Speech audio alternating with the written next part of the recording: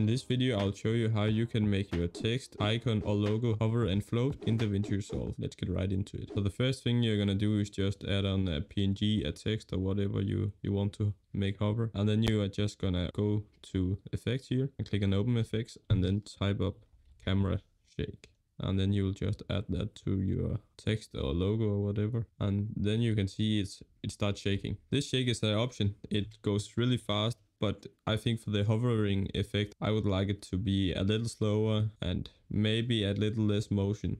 So the motion scale is basically how much motion it has. So if we turn this up, it goes far from side to side and up and down. And if we turn it down, we basically have no motion at all. And the speed scale is pretty self-explanatory. It's just the speed of the motion. So if we turn it down, it goes like this. And I think I will turn the motion scale down a little bit as well. So I think this is an awesome looking hovering effect.